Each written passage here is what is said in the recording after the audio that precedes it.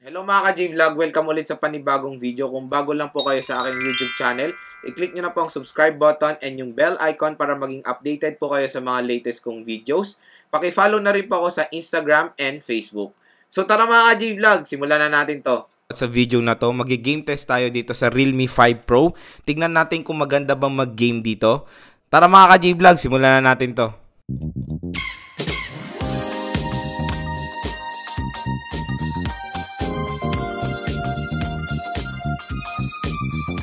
Tayo mag-start, ito pala yung specification ni Realme 5 Pro. Sa OS, meron siyang Android 9.0 Pie na merong ColorOS 6. Sa chipset, meron siyang Qualcomm Snapdragon 712. Sa CPU, meron siyang octa-core CPU na merong max GHz na 2.3 GHz. Sa GPU, meron siyang Adreno 616. Sa RAM, dalawang variant niya. Sa RAM, meron tayong 4GB RAM at 8GB RAM. Sa storage, meron siyang 128GB storage. Itong i-game test natin mga ka-J-Vlog, ito yung variant niya na 4GB 128. Meron siyang USB Type-C port. At yung battery niya is 4035 mAh. Non-removable battery with fast charge, VOOC 3.0. Boot up test tayo. Tingnan natin kung ilang seconds mag-open tong si Realme 5 Pro. Start tayo in 3, 2, 1.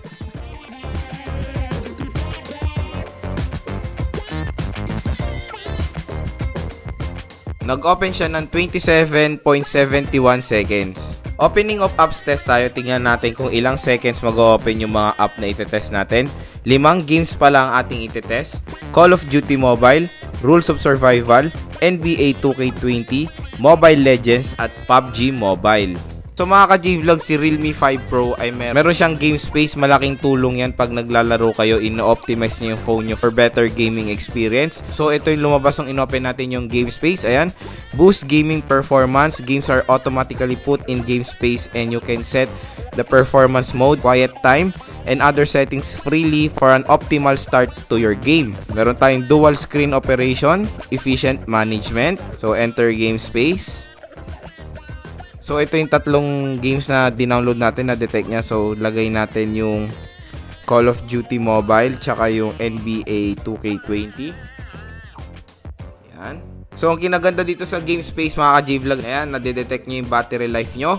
Meron na lang tayong 2.1 hours na natitira. And naka-balance mode tayo. Siyempre, nag-game test tayo, kaya iibay natin yung mode niya. Gagawin natin competitive mode. Kalagay dito, improve performance, frame rate, and responsiveness, but power consumption is higher. So, ilagay nyo sa competitive mode pag maglalaro kayo para ma-boost yung performance niya, tsaka yung frame rate niya. Tapos, pag hindi naman kayo mag-games, ilagay nyo na lang ulit siya sa balance. So, diba, ito naman yung point ng ating game test. So, ilagay natin siya sa competitive mode. Tingnan natin kung maganda talaga maglaro dito. So, pwede tayo mag-ignore ng calls. Mag-block ng notification banner yung lumalabas. Block calls and banners. Ito na lang. Ilagay natin block calls and banners. So mga ka-J-Vlog, malaking tulong tong game space talaga pag naglalaro kayo. Kasi yun nga, ino-optimize niya yung phone nyo for better gaming experience. Kaya magandang feature yan ng Realme 5 Pro. Start tayo sa Call of Duty Mobile in 3, 2, 1.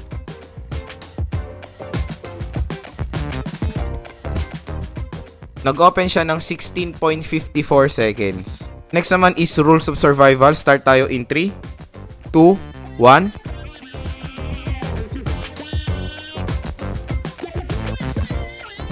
Nag-open siya ng 24.87 seconds. Next naman is NBA 2K20. Start tayo in 3, 2, 1.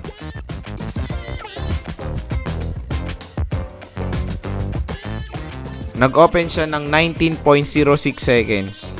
Next naman is Mobile Legends. Start tayo in 3, 2, 1. Nag-open siya ng 12.08 seconds. Napakabilis. Next naman is PUBG Mobile. Start tayo in 3, 2, 1. Nag-open siya ng 25.19 seconds. Battery test tayo dito. Maglalaro tayo ng Mobile Legends ng 10 minutes. Tingnan natin kung ilang battery percent ang mababawas. Pero bago tayo mag-start, iset muna natin lahat yung settings sa high. Tingnan natin kung kaya niya i-handle. So, HD display naka-on. High quality naka-on. So, makakapansin nyo, wala tayong high frame rate mode. 4G mobile data pa lang ating internet connection. And syempre, naka full brightness tayo. So mga ka-J-Vlog, start tayo sa battery test. Nagsimula tayo sa battery percent na 41%. 10 minutes. Start tayo.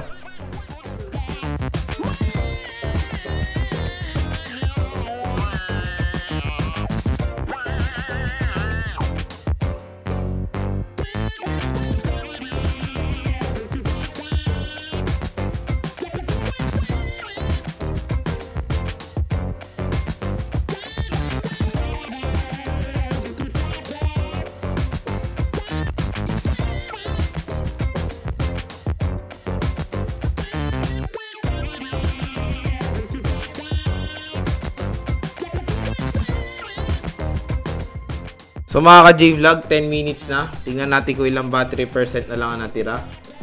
So may natira pa tayong 37% sa 10 minutes na paglalaro ng Mobile Legends ito sa Realme 5 Pro. Mga ka-J-Vlog, game test tayo ng Mobile Legends. Ito pala yung settings natin. HD display naka-on, tapos yung graphics niya high quality. Tignan natin kung smooth ba maglaro ng ML dito in high quality graphics. Tapos yung ping natin nandyan sa 17 to 30 ms. Stable naman ang ating internet connection.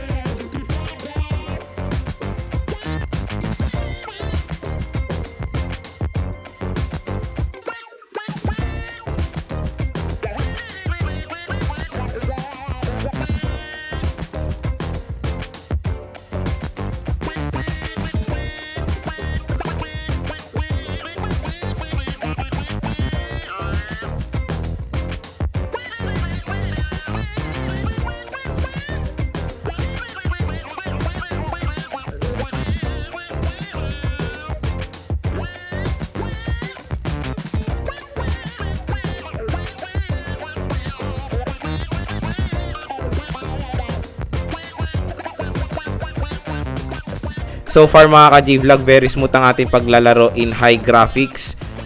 Okay na okay siya, wala tayong experience na any drop frame rate. Wala rin tayong experience sa lag dahil stable naman ang ating internet connection. Next naman is Call of Duty Mobile. Bago tayo mag-start, iset muna natin lahat yung graphics niya sa high.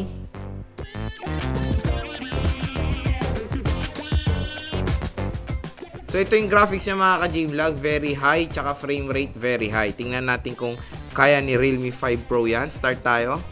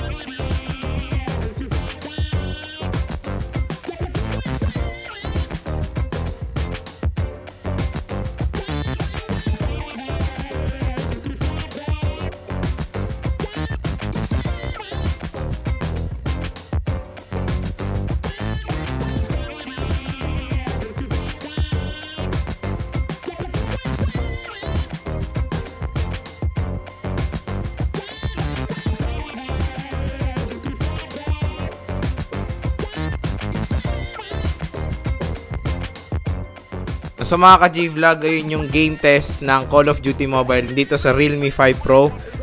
Sobrang ganda maglaro ng Call of Duty Mobile dito mga ka-J-Vlog. Wala tayong na-experience na any drop frame rate dun sa high settings. And wala rin tayong na-experience na any lag kasi stable naman ang ating internet connection.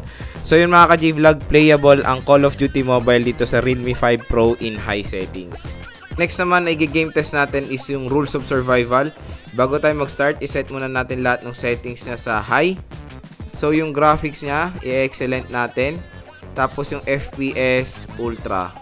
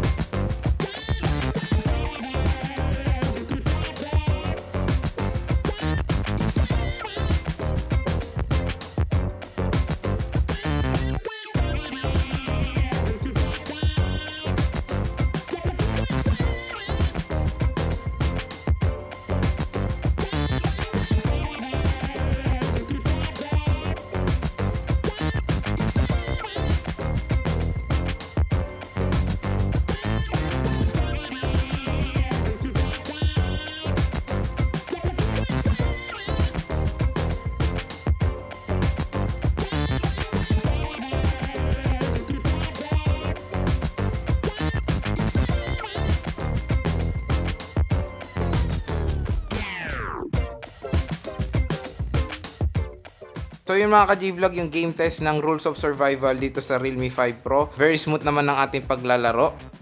And naka-experience tayo ng minor drop frame rate pero hindi naman siya ganun ka-big deal. After naman ng drop frame rate na yun, smooth na ulit ang ating paglalaro. Kaya yun mga ka-G-Vlog, playable ang Rules of Survival dito sa Realme 5 Pro in high settings. Game test tayo ng NBA 2K20 dito sa Realme 5 Pro.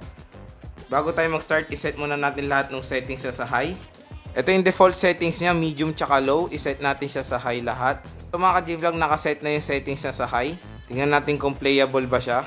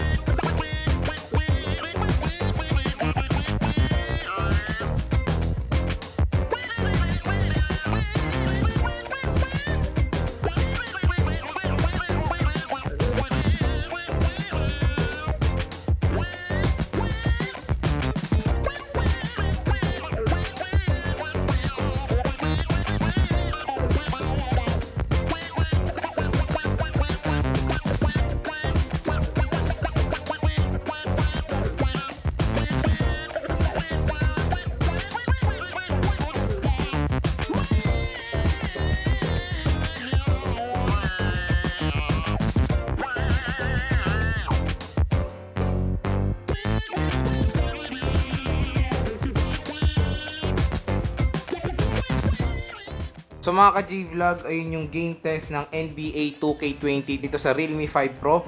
Very smooth ang ating paglalaro. Wala tayong experience na any drop frame rate dito sa high settings ng NBA 2K20. Kaya yun mga ka-G-Vlog, playable siya dito sa Realme 5 Pro. Next naman na game test natin is yung PUBG Mobile. Bago tayo mag-start, iset muna natin lahat ng settings niya sa high. So ang pinaka-max is graphics HD tapos yung frame rate high. Ayan ang settings natin dito sa PUBG Mobile.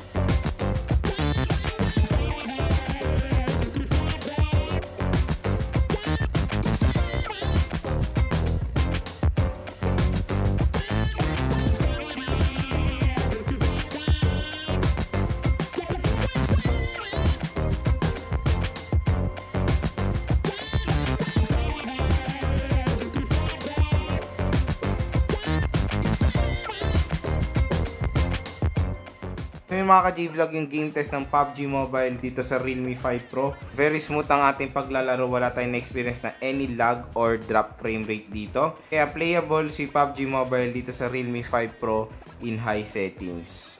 So yun na nga mga ka-G-Vlog yung game test natin sa Realme 5 Pro. So far based on my gaming experience, lahat naman ng tinest natin games, very smooth siya in high settings. Na-handle yan ni Realme 5 Pro. Nagkaroon lang tayo ng konting drop frame rate dun sa Rules of Survival. Pero very minor lang yun. After nun, okay na yung paglalaro natin. Wala na tayong na-experience na kahit anong drop frame rate. Kaya kino-consider kong smooth siya. Kasi napakasaglit lang naman yung drop frame rate na yun. So yun na nga mga ka-G-Vlog. Kung naghanap kayo ng isang mid-range phone na pang gaming, i-consider nyo na tong si Realme 5 Pro mga ka-G-Vlog. Sobrang ganda maglaro dito. Handle niya lahat ng mga power hungry na games very smoothly in high graphics.